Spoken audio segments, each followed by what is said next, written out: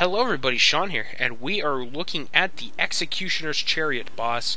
Dark Souls 2, a famous boss. He's been in quite a bit of the promotional footage, running people over, and it's actually a two-stage fight. So the first stage is actually against these skeletons. So run in, chop down the couple skeletons, then hide very quickly. You can see my bloodstain from previous attempts. And then you're going to want to run up and you're going to find a summoner, and you want to take him out ASAP. And he'll keep resurrecting skeletons if you don't kill him. So he's your primary target number one. Take him out and then take out any skeletons that either revived or are still remaining in the area. Once that's done, start running up a couple more alcoves until you find this skeleton archer. You're going to want to take him out, and once you come over here, you will trigger a couple more skeletons. That one that's nearby, and then these guys that come running off from a distance. Again, what you're going to want to do is kill the skeletons, and you can see I just kind of bide my time and I let the chariot come by and hit them. It gives me time to heal up.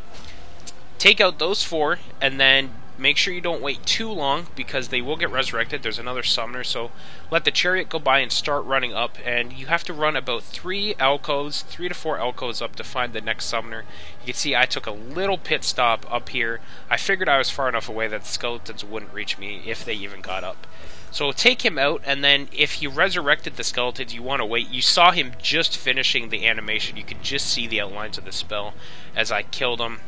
So I decided to wait. The skeletons will come running up.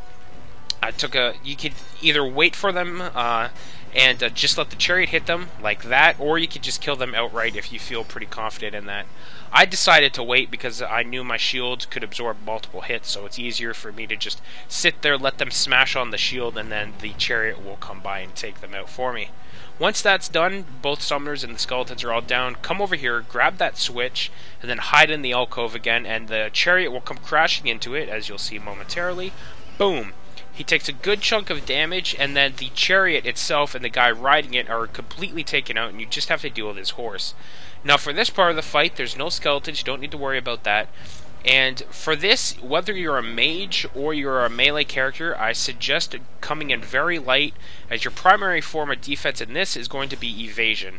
Shields, even 100% block shields, they might block the damage that he's going to do, but he hits so hard, he's a very large character, that it's going to drain a significant amount of stamina from you, even if you get hit once. So the best option here is to come in light and just dodge. Whether you're melee or mage, it doesn't matter. Again, just dodge, dodge, dodge. It's much easier. If you're a melee character, or if you're a mage character, keep in mind that the horse does have multiple attacks that close gaps.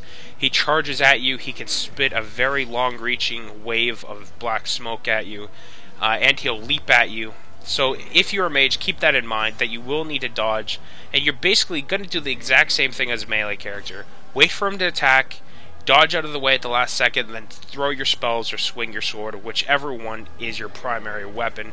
The horse is very weak. You can see he takes a ton of damage, and if you have a fire enchanted weapon, you're going to do even a little more damage. But there you go, Executioner's Chariot. I thank you for watching, and we'll see everyone next time.